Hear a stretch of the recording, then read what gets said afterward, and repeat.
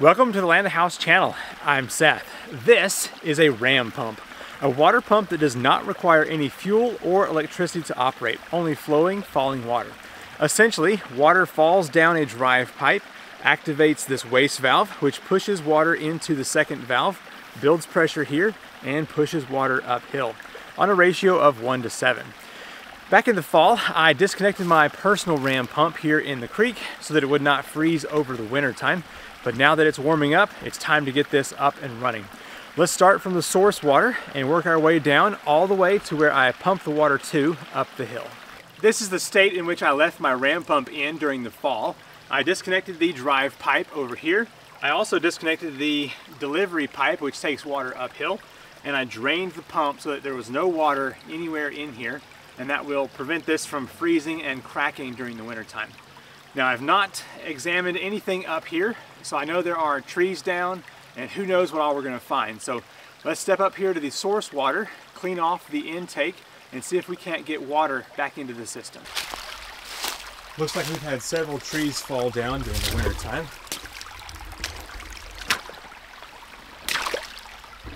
It might be a little hard to see, but there is a pipe sticking out of the rocks right here. That is my screened intake. So I need to clear out all of this debris right here and open back up the water source to this. So I can see there's just barely a trickle coming out of that pipe. I'm also noticing that the black pipe that's supposed to be on there shrank during the winter time, and it is over here now. So I may have to stretch that a little bit to get it reattached over here. So let's begin digging out this little section and making sure that water is coming out full force from this pipe right here. The temperature was 31 degrees last night, so let's just say this water is cold.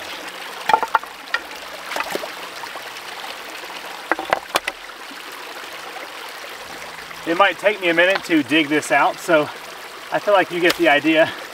I'll bring you back here in just a moment whenever I have this silt cleared away. I managed to get all of the wintertime silt away from my intake pipes. What I have are two 3-inch pipes with a whole bunch of holes drilled into them and then window screen put on top of that. It essentially just pulls water in and then sends it into a little T right here and out that adapter. So now it's time to get the black poly pipe that you see over there attached into that, and we will be good to go for getting water down to the next stage of this process. It is cold, so we'll see if I can get this to attach.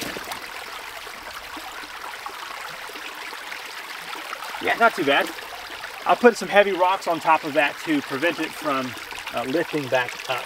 So now that I have that done, what I like to do is cover back up this a little bit with some big rocks, and that just seems to help some of the silt not build up as quickly here. And then I kind of recreate my little dam to prevent the water from flowing over here too quickly. All right, that should do it. I think the intake is done. I'm going to place some big rocks on this pipe to make sure it doesn't get washed out. This is the other end of that poly pipe, and you can see the water is flowing out of it nicely. So this is called a silt filter bucket. It's not necessary for the operation of the ram pump.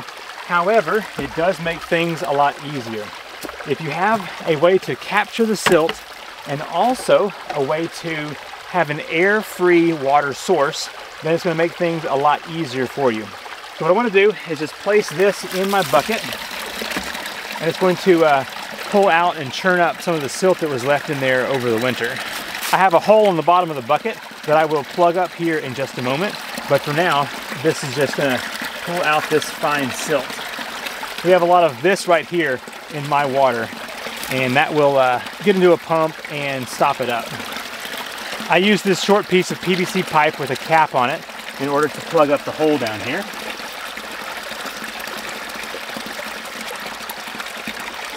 If you look inside here, there is the drive pipe, which is midway up the bucket, and that gives approximately 6 inches of silt catchment down here.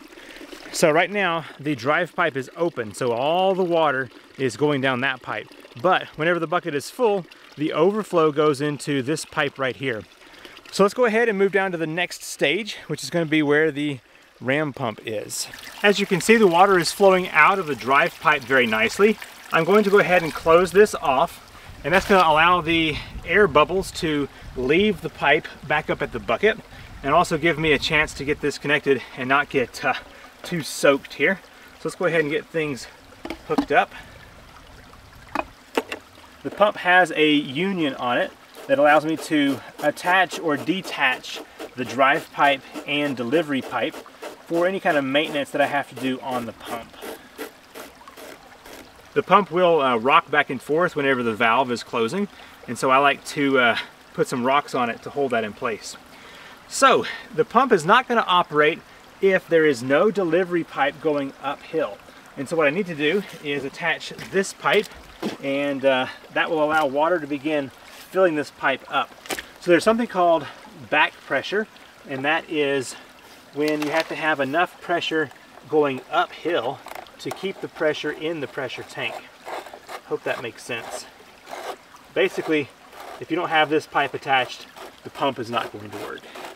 So what's going to happen? Whenever I open up the drive pipe, water is going to shoot out of here and close that valve. Then it's going to send water through the pump and fill up the delivery pipe until it reaches the same height as the source water back up there. After that, the pressure tank is going to fill and everything's just going to stay still.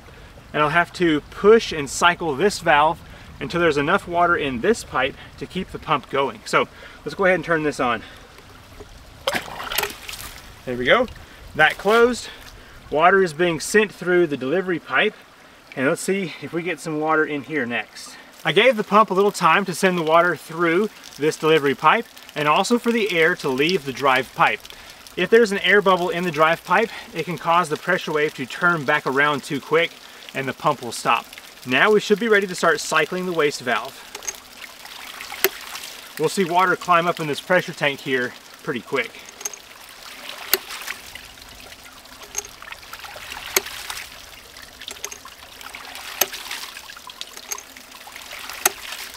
Now to make sure the pump is working correctly, I can close off this delivery pipe, and now the pump will cycle on its own quicker.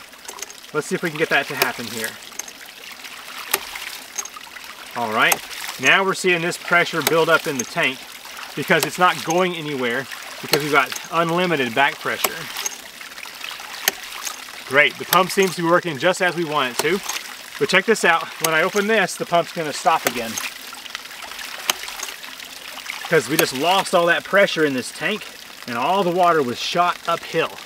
So what I have to do is sit here and push this probably up to 100 times to fill this pipe full of water. Once it's full though, this pump will operate on its own. I recommend a good valve pressing stick so you don't have to lean over. When the valve starts getting easier to press, you know that you're getting closer to the pump working on its own.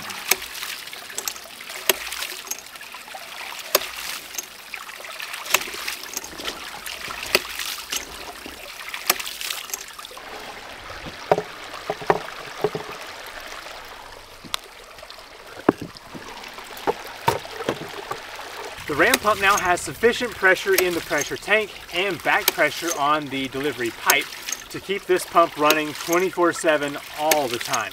Let's go ahead and follow this pipe up the hill to my storage tanks. If you find the ram pump fascinating and want to try one out, I have 4 different sizes available: 1/2 inch, 3/4, 1 inch, and 1 1/4. You'll find those links in the description down below. The ram pump is located in my creek about 100 feet that way, and it goes up the hill 250 feet more this way. Let me show you real quick. As you can see, the hill behind me goes way up into the trees.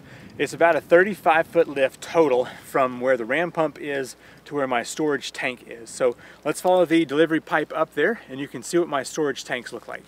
I have 3 different locations where I use the water that's stored in my tanks, and this is one of them here.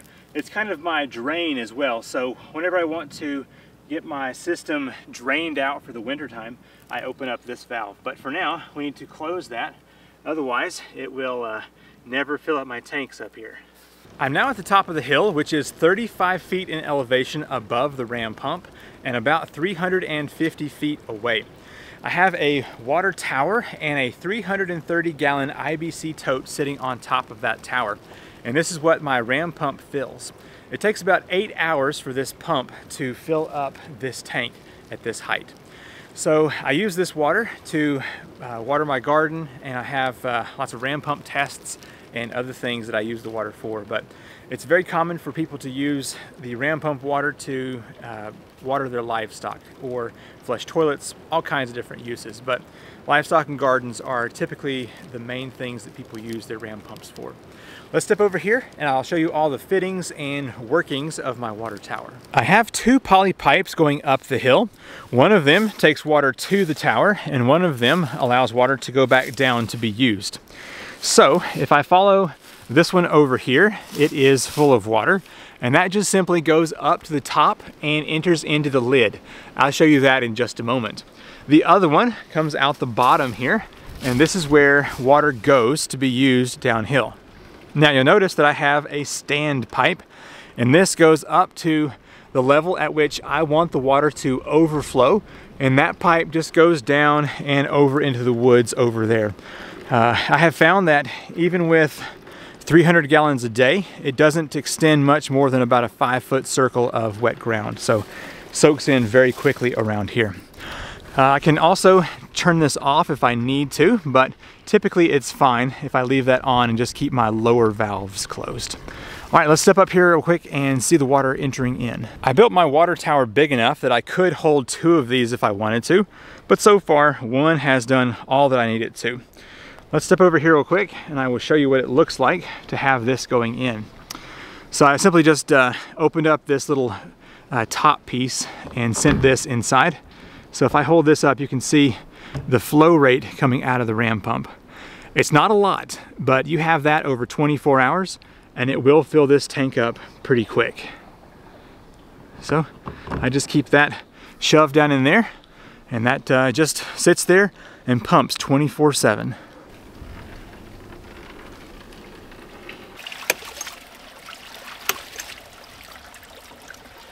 I hope you found this video of starting up my ram pump helpful.